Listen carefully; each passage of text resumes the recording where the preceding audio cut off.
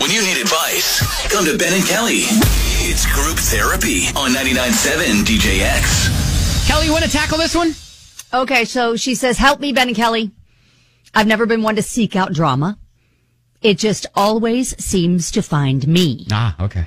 So I've been sitting on this piece of information for a few months now. Don't know if now is the right time to spill it. Okay. Are you ready? Yeah. Here we go. Last year, I got new neighbors next door. It's a husband and wife, no kids, they're active, and I've been slowly getting to know them. Well, over the past several months, I've observed whenever my neighbor, we'll call him Dave, goes out of town, another car shows up in the driveway. It's there the entire time, disappears when Dave gets back into town. What is that, Dave? Well, I'm not a nosy person. But one night, I was walking past a window, saw a gentleman without a shirt on, who definitely was not Dave. Not Dave! Walked over to my neighbor's window, pulled the blinds. I'm not naive. I know she's up to no good while her husband Dave is away. So here's my question. I'm getting ready to move. I'm selling my house, moving to a different area of town. Do I tell Dave before I go what I've seen? Or do I just keep it to myself, let their business be their business? I don't know either of them that well, but I almost feel like it's my obligation to say what I know. Wow. Emily. Emily, also not her real name. That's in quotes. All right, so sure. Dave, Emily, not real names. Oh, my gosh. See, like at first I'm just like, you know what? Let their business be their business. You don't know who this shirtless guy is. He could be her cousin. Right. He could be her brother. He could be whoever, you know? Right. I mean, she didn't see any romance happening. She saw implied romance maybe happening. Well, she saw shirtless man, which again could be brother coming in to stay while Dave is away to help protect the fam. We didn't see any kissing or anything like that, right? Well, yeah, I guess not. And if she does it, like if this was her best friend, maybe. But I feel as though we just walk away. So, Kelly, you're saying, you know what, even though you're moving, just move out, let their business be their business, and just take your stuff and move to a different neighborhood, and hopefully you'll have as much action in your next neighborhood as what's happening next door to yours, right? Exactly. Okay.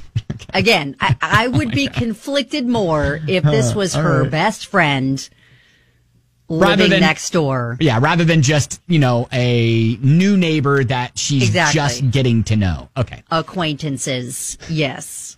Okay.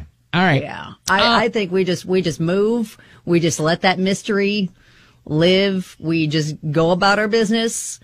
We go and get to know our new neighbors and hope that there's no shenanigans going on there. Well, Emily, for the sake of our show, I'm going to go ahead and say, yes. Go tell Dave. No. Just even though you're going to look nosy, even though you're going to look kind of weird and crazy, and he's probably not even going to believe you. That is bad advice. But I would say, okay, listen, I'll tell you what you need to say to Dave coming up, okay? Okay. This is you're gonna tell Emily the whole speech? Yep, this is how you frame it so you don't look like a complete crazy person, okay? This is bad advice. I feel like this is bad advice. No, bad advice. It's group therapy. You decide whether or not you take our advice. We're going to get it.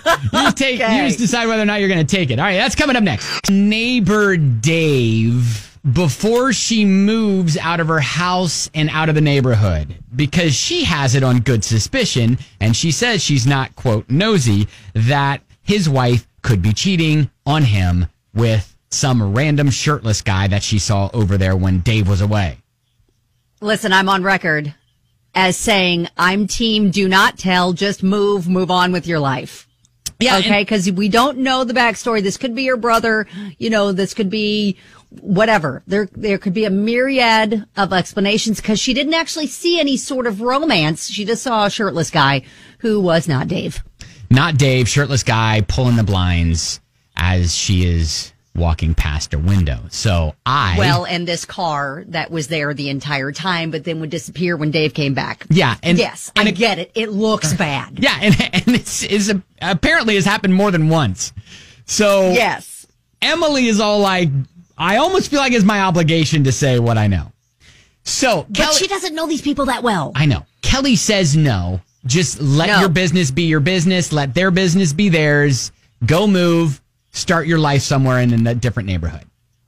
Now, I say, why don't you, if curiosity's going to be eating at you for the rest of your life, why don't you casually, like when you see Dave outside, be outside, water your plants or get ready to mow your lawn or something, and be like, hey, Dave, good seeing ya. I noticed a car in your driveway when you weren't here. Do you know whose that is? And okay, so you wouldn't say, "Hey, who's the shirtless guy that was hanging out with your family while you were gone?" I would go with the whole, "Hey, I noticed a car. I just wanted to make sure everything was all right. While you were away, every time you're gone, there's just this car that shows up, and I just don't recognize it. I was just concerned for your safety." Yeah, no. I just feel like that. I'm just saying, Emily, that's the approach that I would recommend. Oh, God. I have never been in this situation. You would not say that. You would never. That's what I'm saying. You would never do that, though. I've never been in this situation. But I'm just saying, for the sake of our show, I think you should probably say something. For the sake of a follow-up? Yes. Because you want to know what happens? Yes, I want to know. She said something? Okay. Yes, I want to know. Okay. So, Emily, I don't know if you're getting what you need out of this show. Kelly says... That's bad advice. Definitely not. Just go on, be your bad self, and move. Just leave. Go get your drama from movies and TV shows. Just lose yourself in that. I would not insert myself in what could be like that shirtless guy could be doing into her neighbor.